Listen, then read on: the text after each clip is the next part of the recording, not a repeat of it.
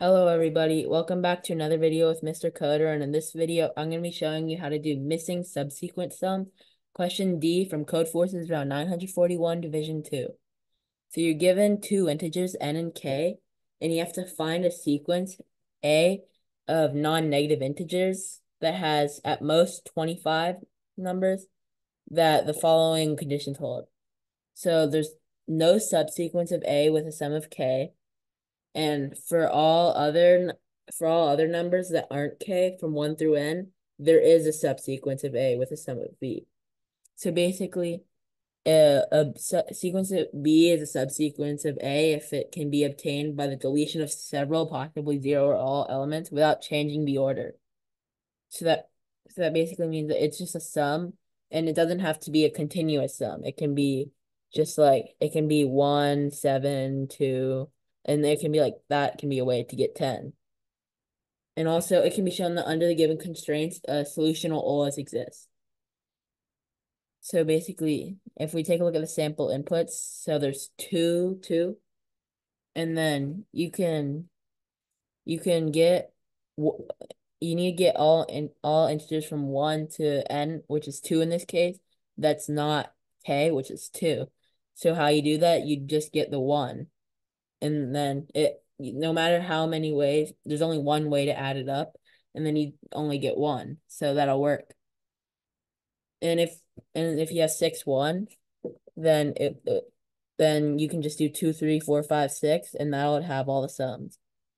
But of course, if this 6 just say was, I don't know, like 10 to the 6th, then this wouldn't work, like printing out 10 to the 6 numbers, because it has to be at most 25.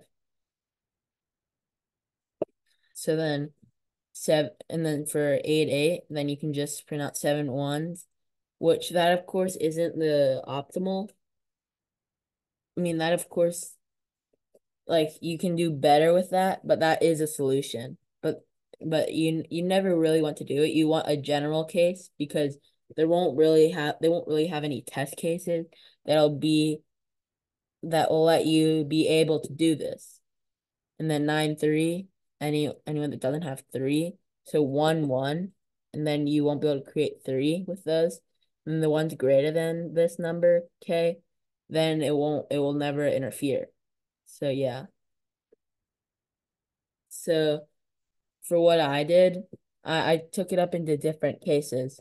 So first, if k was 1, then I decided just to, or well, first of all, like for every test case, I created uh I created all the powers of 2 from 1 to from 1 to 20, so that would be the 2 to the power of 20, and that would be 21 numbers. So then, yeah, because then you could always, because the probably the most important observation is that you can, like, if you have all the powers of 2, then you can create every single number using them. So then how that helped, because if there wasn't k, then that would work. And then you could just need to change a few things so that there won't be a sum of k. That's basically what I did first. And then if k is 1, then of course I can't print out 1, because then 1 sums up to 1. But then I can print out every other sum. And then if there's not, like, I just printed out a whole bunch of numbers because I can have 25, but you really only need a couple of them, because 3 and stuff, because those are like odd, so you can always like find a way to add it on. And then if k is not equal to 1, then I want to check if k is a power of 2. And in the meanwhile, I also get the index of, or get the power that is directly less than or equal to k. So basically, so for this case, if it is a power of 2, then I need to remove, I can't have that power of 2, because otherwise that's a simple way of doing it.